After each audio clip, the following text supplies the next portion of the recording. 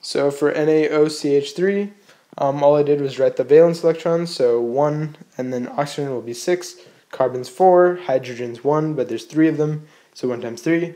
All of that will equal 14. The other thing you have to realize is that Na is a metal, therefore you'll actually have a plus charge on the Na and then a minus charge on the rest. So what does that do? Well, since Na has a plus charge, this will be a ionic bond, and therefore you won't actually share electrons between these two. The attraction will be because of the positive negative. So you'll have Na with a plus charge, and then OCH3 minus. What do you do? Well, you have O, right? And then you bond it to C, and then you bond the H's to the C, right? So you bond it to the left.